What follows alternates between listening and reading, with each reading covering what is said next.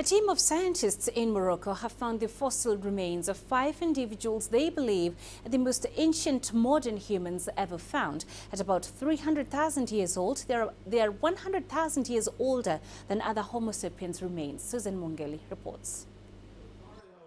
The discovery was made in a remote area of Morocco called Jebel Ihud.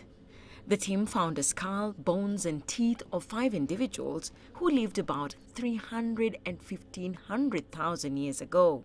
There is one issue, which is the timing and the place. So the timing is much older than we thought. It's not 200,000, it's probably more than 300,000.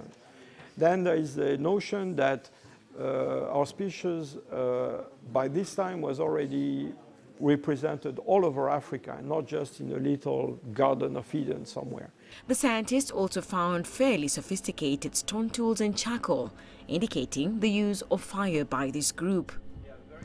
The researchers' claim is controversial though, as anthropologists are still debating exactly what physical features distinguished modern humans from more primitive ancestors. But I think probably the main contribution of our works is to show that modern humans did not appear in a sort of Adamic way, quickly, immediately displaying all the features of extant humans.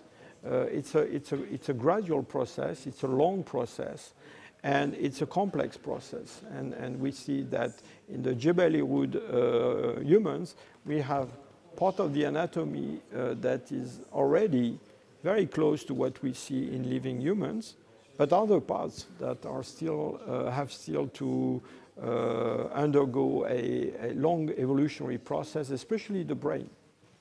This marks the first discovery of such fossils in North Africa. According to the researchers, it widens the cradle of mankind to encompass the whole of Africa.